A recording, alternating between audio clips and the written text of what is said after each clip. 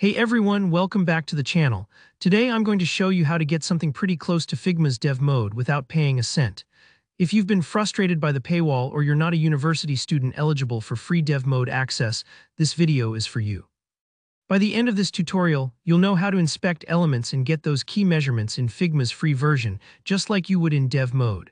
So let's dive right in and unlock some pro-level tricks. First things first, let's talk about Dev Mode in Figma.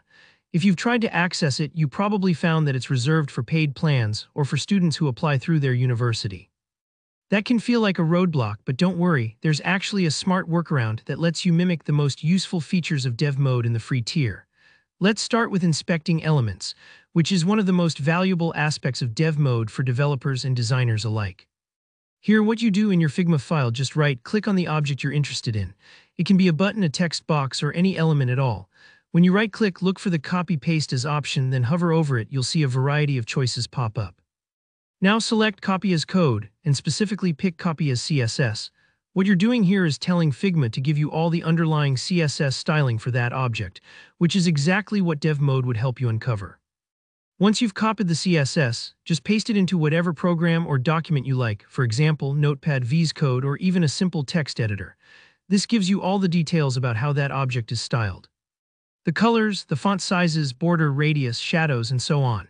It's a great way to inspect elements just like you'd normally do in Dev Mode, and it's totally free.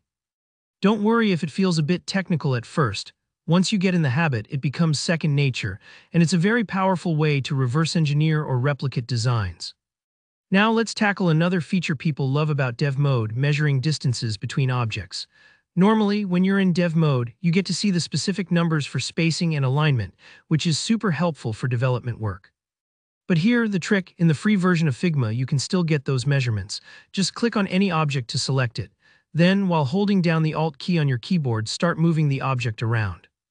You'll notice that numbers appear, showing you the exact distance between your selected element and other objects or guides in your design.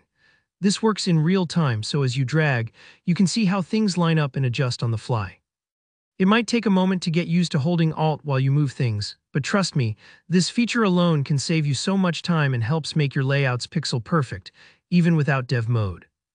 And if you're used to measuring with a ruler in everyday life, it's kind of the same principle here. Those numbers are just digital rulers. So that's how you can get two key features of Figma's Dev Mode, absolutely free. Try these tricks out and see how much more efficient your workflow becomes. If you found this video helpful, please give it a like, drop a comment below with any questions or suggestions for future tutorials, and don't forget to subscribe for more tips just like this. Thanks for watching, and I'll see you in the next one.